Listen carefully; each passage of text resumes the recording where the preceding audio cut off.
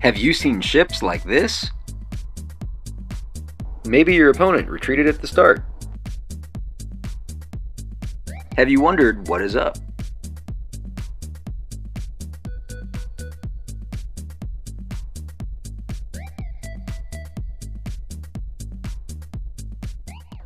Why don't you ask players like these?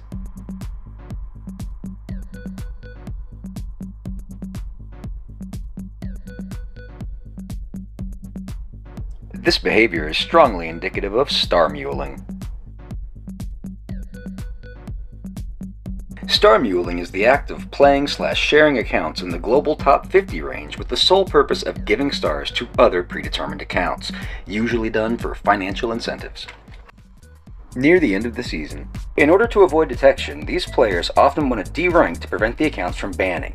Then they are still able to finish well enough to repeat the cycle again.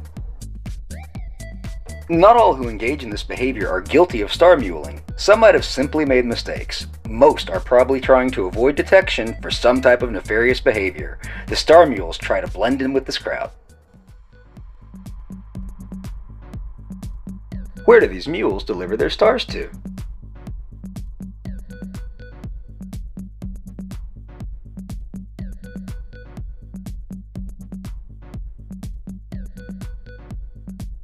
Why did the star mules do this?